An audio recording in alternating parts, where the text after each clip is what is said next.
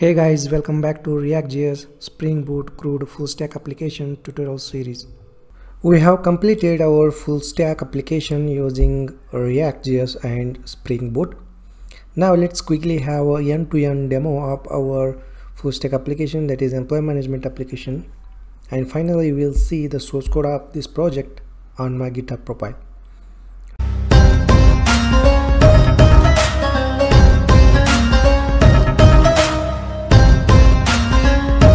Alright, so let's begin by adding a new employee to the employee list. Let's go ahead and let's click on add employee button, and let's go ahead and let's add a new employee. First name Ramesh, last name Furtare, and email ID as ramesh@gmail.com, and hit save button. So we have added a single employee to the employees list. Let's go ahead and let's add few more employees. Let's say John Sina, and email ID as john@gmail.com. Yeah, here we go. So let's go ahead and let's add one more employee, that is Tom Cruz, and email ID as tom@gmail.com. and let's go ahead and let's add one more employee called admin, last name as admin, and email ID as ram@gmail.com. Alright guys, so we have added 4 employees to the employees list. Now let's go ahead and let's see the update functionality. So I'm going to update one of the employee. So I'm going to update Ramesh employee.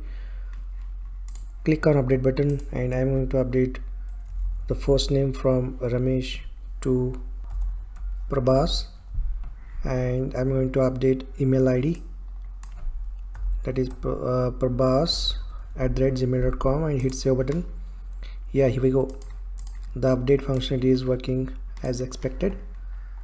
Now we're gonna delete few employees. So I'm going to delete Tom employee. So let's go ahead and let's click on add delete button correspond to this employee. Yeah, here we go. So let's go ahead and let's delete one more employee.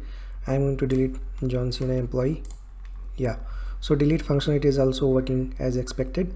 Now let's view the employee details. So I'm gonna view the admin employee details. So just click on view button. Yeah, here we go. Okay, great. So these are the 5 functionalities that we have implemented in our full stack application, that is employee management application. So let me recap the functionalities. We have implemented employees list functionality, add employee functionality, update employee functionality, delete employee functionality, and finally we have implemented view employee details functionality. Alright guys, so if you have any queries about the implementation of this project, let me know in the comment section so that I will try to answer your queries or questions. Alright, I have already hosted source code of this project on my GitHub repository.